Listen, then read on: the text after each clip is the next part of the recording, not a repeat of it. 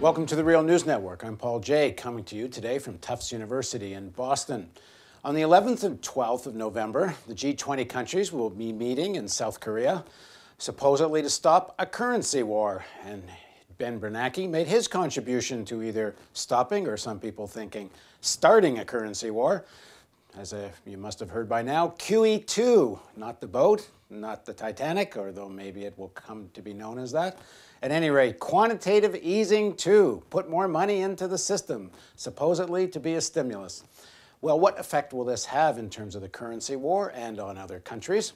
Now joining us to discuss all of this is Kevin Gallagher. He's an associate professor of international relations at Boston University and senior researcher at the Global Development and Environment Institute, Tufts University. Thanks for joining us. Thanks for having me, Paul. So you recently wrote a piece in The Guardian. The title is, "Who Pays the Bill for the Fed's QE2? By depressing U.S. interest rates, quantitative easing forces developing countries to defend their currencies at crippling cost."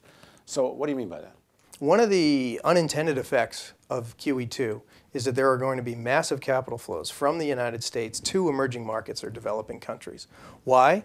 Because with the interest rate low, banks and investors can borrow money in the United States and then park it places where there's going to be a higher interest rate. This is called the carry trade, what nerds like me refer to it as.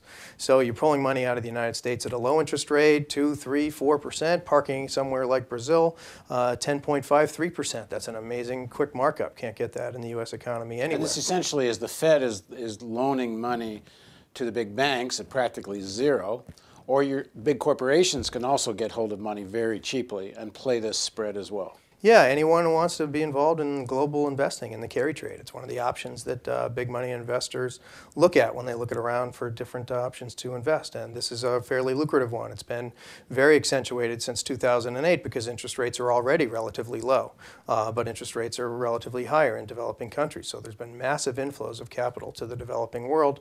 It has two effects. One, it raises their currencies. So their exports are more expensive. Brazil's currencies increased by 37% since 2008. Their stuff's more expensive out there in the world. So as we are trying to stimulate our economy, they can't get many markets around the world because their stuff's too expensive. That's one thing. The other thing that's perhaps even more concerning is the fact that this is speculative capital that's going to move in and out of their country and could cause asset bubbles in other parts of their economy. And just as quick as it comes in, if there's a change in the interest rate in the United States or a little scare in a country, it can pull right out and destabilize their financial system. So just to get it clear again, the Fed buys treasury bills, T-bills from big banks, or loans money very cheaply to corporate clients, but that goes through the big banks. You get the cash goes to zero to the big banks who make some of their own investments overseas, or if you're a AAA corporate lender, you borrow at 2-3% from the big banks. And now you take the cash to these emerging markets, and it has the consequences you were talking about. So first of all, how is this any stimulus for the American economy, which is supposedly the objective of this whole plan? Well, we have to realize we're in a world of financial globalization now. So if you've got an open financial system, investors can take money from one country and put it in another country if they see that they can get returns. So it's perfectly legal. It's unintended. And one of the... Or is it unintended? Is the objective of this plan to force inflation in these other countries, raise the prices of their goods, and that way make American products more purchasable here and more exportable? I mean, is this in fact just about a currency war? I'm not sure it's just about a currency war, but it's clearly going to be an effect. And developing countries around the world are already lining up at the Fed with placards saying, you shouldn't have done this, and you're going to pay for it at the G20 later on this week. What does Bernanke say in response to the critique? Bernanke said that the U.S. is trying to get its own ship in order, and you should try to get your own ship in order. What they're going to do to get their own ship in order is put in place capital controls. These are instruments to try to keep these short-term hot money out of their country.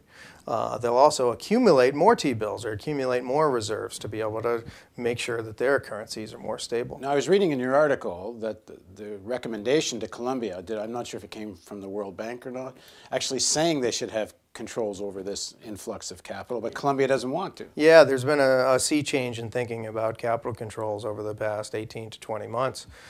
John Maynard Keynes, when he originally put together the international financial architecture, used to say the capital controls were a core part of the global financial system.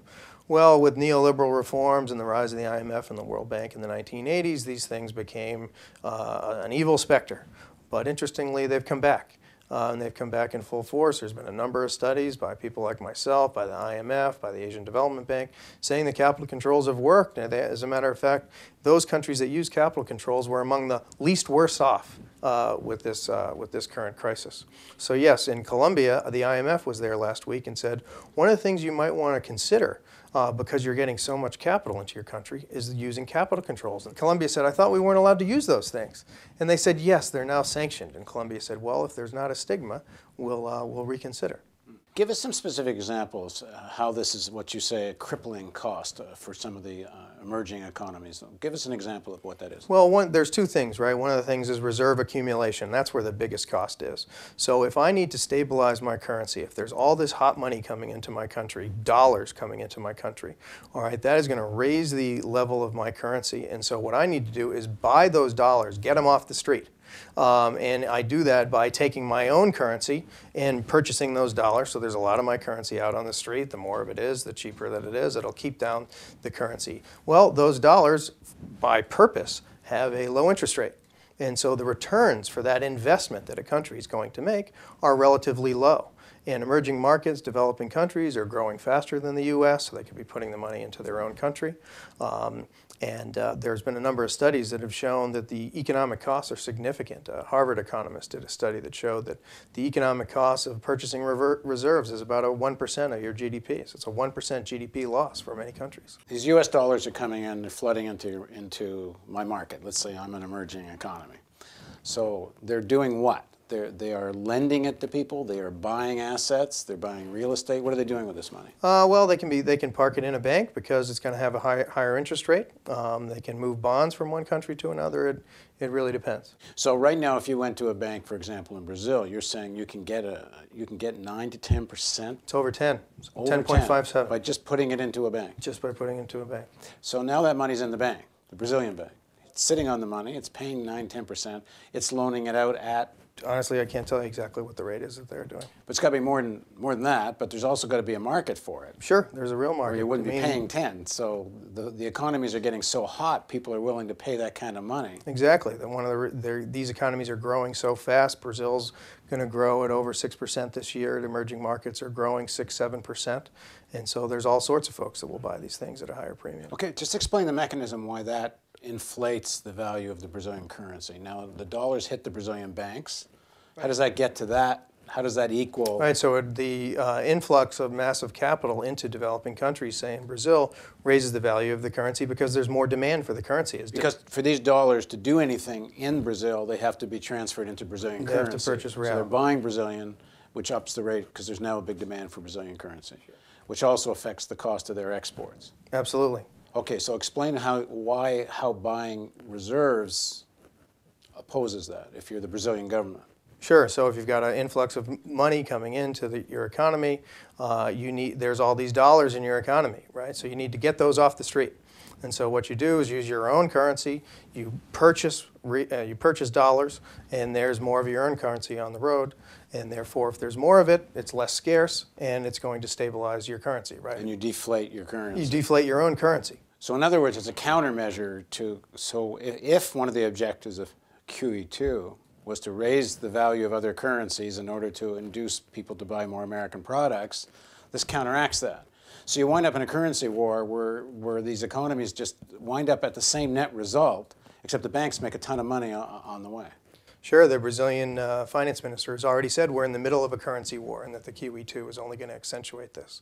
What's ironic is we're going into the G20, and this is supposed to be the conversation, where the U.S. was the country that said there are a number of things that other countries want to deal with at the G20 meeting to get out of this crisis, but we really want to focus on currencies because the U.S. is concerned about China.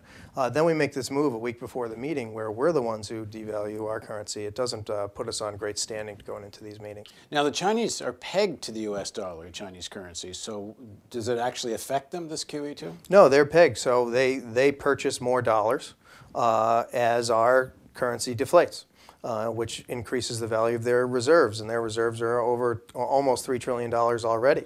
The accumulation of all these reserves is one of the core reasons why we have this financial crisis, right? That these Asian countries, for the most part China, have been accumulating so many reserves. This has accentuated what we call the global imbalances.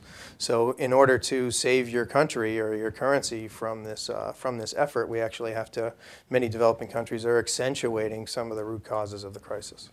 Thanks for joining us. Thanks for having me. Thank you for joining us on the Real News Network.